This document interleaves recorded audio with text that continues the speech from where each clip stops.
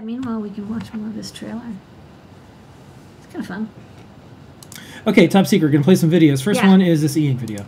Okay, Lady Ada, what is this? Hey, I got some of these 5.6-inch 7-color e-ink displays. These are really beautiful displays with 7 different layers of color. I think it's black, white, green, blue, red, orange, yellow. And our designer Bruce came up with these beautiful 7-color images. So they're dithered because you can't overlay colors. You have to have like each pixel be a unique color. And then our Arduino library now supports this. It's called ASEP. I don't know the name of the chipset, so I'm calling it ASEP. And then I'm just reading bitmap images off of the built-in flash on the Feather M4. And here's another image of Adabot. It's very handsome. But you see it takes quite a few seconds for it to update the image, and then it has to kind of put this reverse image in. But after the image comes in, I think it looks really nice, like very cell animation-y.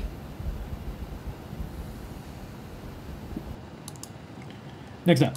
All right, Lady Ada, what is this? Hey, so about a month ago, I saw this tweet from Greg DeVille who mentioned this kind of cool all-in-one like SD card on a chip. So I picked these up. These are really neat. So they're like, you know, the same size basically as wide SOIC 8s. And I soldered one to one of our little SOIC breakouts and put it on a breadboard, as you can see here. Wired it up just like an SD card, right? Not SPI flash, an SD card wiring to a Feather M4.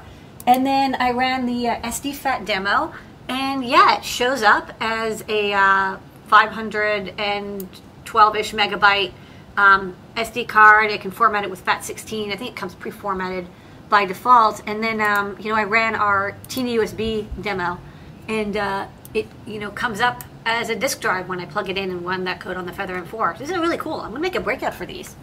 Really neat. Okay, and for that one, I wanted to mention something. Okay. So it was on Hackaday, and then, like, of course, the Hackaday comments were like, "This is an ad for Adafruit. They're part of the Big SD coalition." Who? Lizard people conspiracies. I'm being paid by Big SD. Yeah. So, anyways, I did want to clarify. Like, we said exactly what this is and why it's good, but one of the things that I think that's really cool about this is you don't have to worry about the mechanical. Here's actually thing back and forth with the SD. number one thing that this I think is useful for is there's a lot of people who build projects where they're like, I'm going to send it into not like space, but they're like near space, like into high air, rocketry, or underwater, where mechanical stability becomes a very big deal. And SD need a lot of data logging capability. They don't need to be very fast, so they don't need FRAM. They do need to have a lot of data storage, like images maybe, or like audio recordings, or just like a lot of data.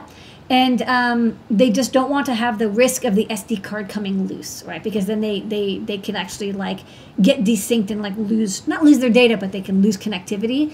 That can be a real problem. So these have size, of course. The size is very small, very light, and then but that mechanical stability. It's like on a rocket. You know, a SD card could, even in a good mechanical clip, it could come loose. Whereas this, you know, it's soldered on. And this is not the same thing as eMMC that people are like, yeah, I've seen this before. It's not. Well, it's like, it's massive, and you have to use 8-bit, and you know, this is like trivial because it just shows up like an SD card. It's amazing. SDA or SPI. So, anyways, just to make sure, like, if you see this floating around, because the people who know what this is are like, that's really cool, that's really interesting, and then total randos try to, you know, kind of ruin it for everybody and say nonsense. Okay. So I thought that was cool.